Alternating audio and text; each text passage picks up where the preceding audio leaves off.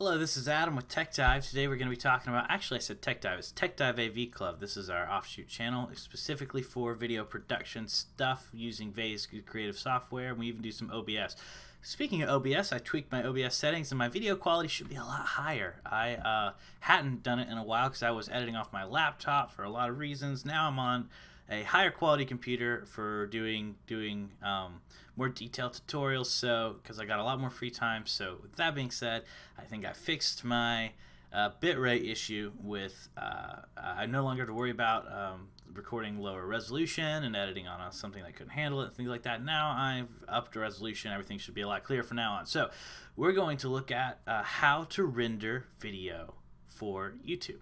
And so, speaking of all this rendering stuff, there's a lot of jibber jabber that comes with that. I stole that word from Kurt and Davina, but jibber jabber it is. Look at this. Look at all this. Look at all these numbers. There's MPEG-4 and .mpg. This is Google's official Help Center support guide. This is what they say how to render out of it, like the kind of video YouTube prefers.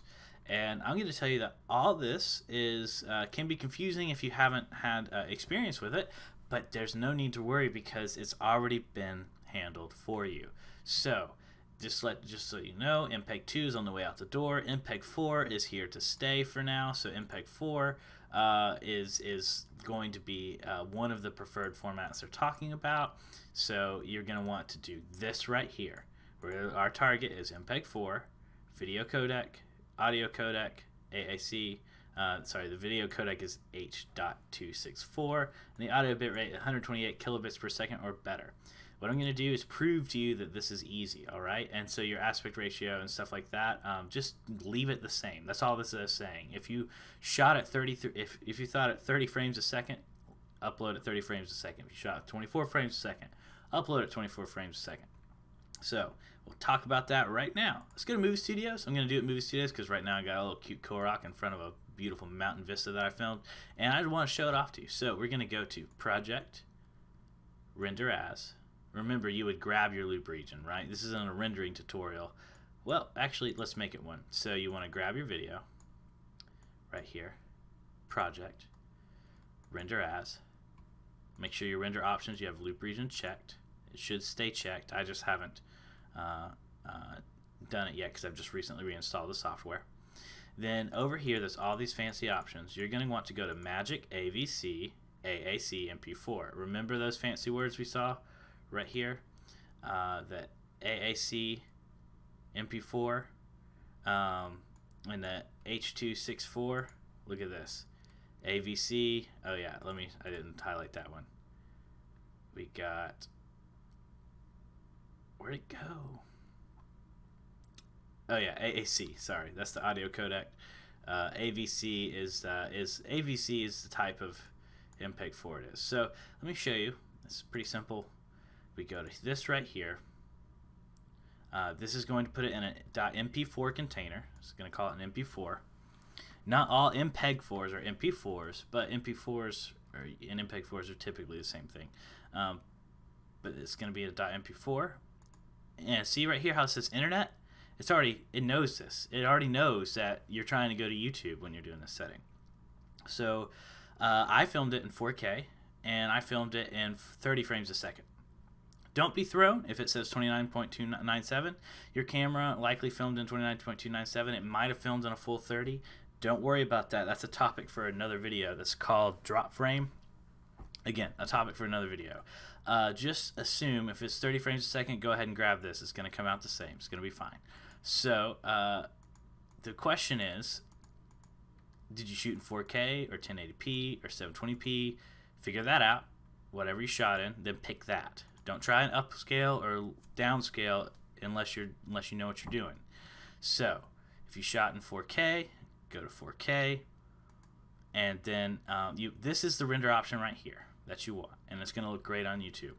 Now this right here is how you render out for using your graphics card. This is just what kind of computer part you're going to use, whether it's your normal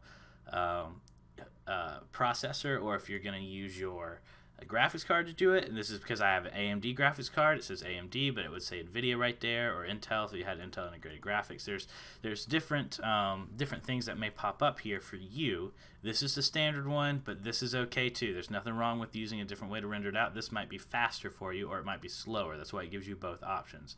So I have GPU stuff enabled, so I want to render out with my GPU, but again, either one of these would be fine. And that's it. I hit render. The file it spits out is the file you want to put on YouTube. That's how to do it. That's the exact same with Pro. If you go to Pro, File, there's nothing to render right now. But if I wanted to render some blackout,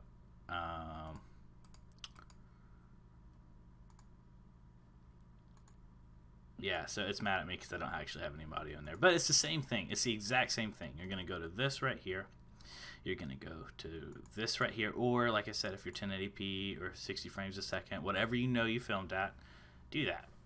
And then it's going to look great on YouTube. Now, if you want more proof, you can go to Customize Template, and you can even go to like audio and see the sample rate and the bit rate. It says a minimum bit rate of 128 bits per second. Well, you're 2 notches above that, my friend. You're at 192,000 bits per second. So that is definitely a higher bit rate than YouTube was at Google and YouTube were asking you for. So that is how to do it. It's that simple. You just click this.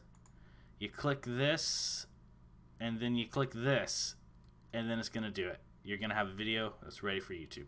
Again, tip, grab that loop region and make sure to render loop region only. This is going to make your life easier.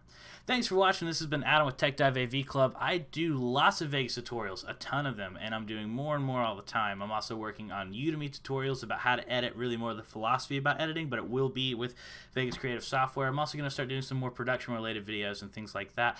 Please comment down below if you want to learn anything from me, and I'll see what I can teach you. I know someone shouted out to me about keyframes. I'll be working on that next. Thanks for watching. I'll see you next time.